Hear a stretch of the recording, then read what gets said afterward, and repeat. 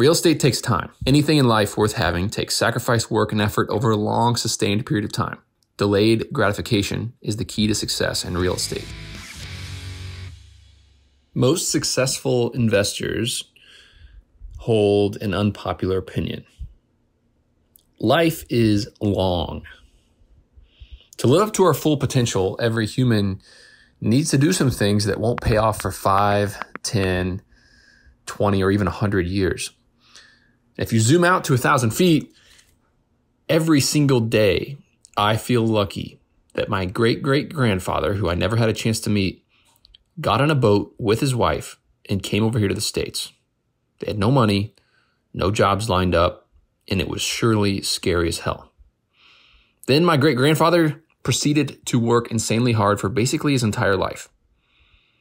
Not so that he could have a better life, but so that his kids and their kids could have a better life. I have the opportunity, the values, and the ability to do what I do today because of his sacrifice. You hear many folks talk about you only live once, YOLO. You hear them talk about this mentality and how instant gratification is the key to happiness. They want it all right now. In my opinion, largely those folks are not successful.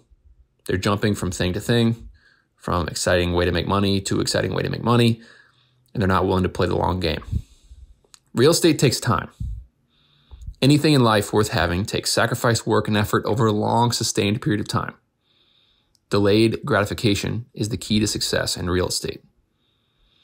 If you have a short-term, money-maximizing mindset, you'll end up making decisions that aren't in your best interest in the long term.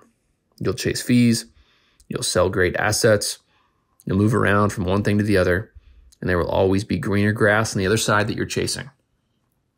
True entrepreneurs and real estate investors know that it's a long game. They know that things take a really long time, and they're willing to make decisions now, do work now, that might not pay them money for 3, 5, 10 years. Maybe they don't even know how long it'll take. And then when you talk about money, you also have to talk about the fact that true entrepreneurs and real estate investors know that value does not always equal money. There's a difference between how valuable something is and how much money something is worth. A successful real estate investor's challenge and essential work is understanding where the value lies. They understand where the value lies even if it isn't apparent in the form of dollars. What is the potential? What could be the future worth? How and what steps do I need to take to realize that future potential? What do I need to do? It's easy to ignore value because we can't see it. We can't touch it, and we can't count it. It's not clear. There's a lot of questions standing in between us and what that value is. It isn't liquid right now, and it definitely can't be exchanged for money right now. And that's why there's so much opportunity for us. Because we know the price you pay for something doesn't reflect what it's worth. We know that how much we pay for a piece of real estate doesn't really matter if we see the potential and we know how to create value and know how to make that value worth money. Our job is to turn value into money. With time and a little bit of effort, things can change in a major way, and we can turn that value into money. And that is our job as entrepreneurs. We know what others don't because we can see value where others see pain, and we know how to turn that value into money over time with our blood, sweat, and our tears. Big news, guys. I created a free PDF that details my method on how I analyze a self-storage facility and figure out what it's worth.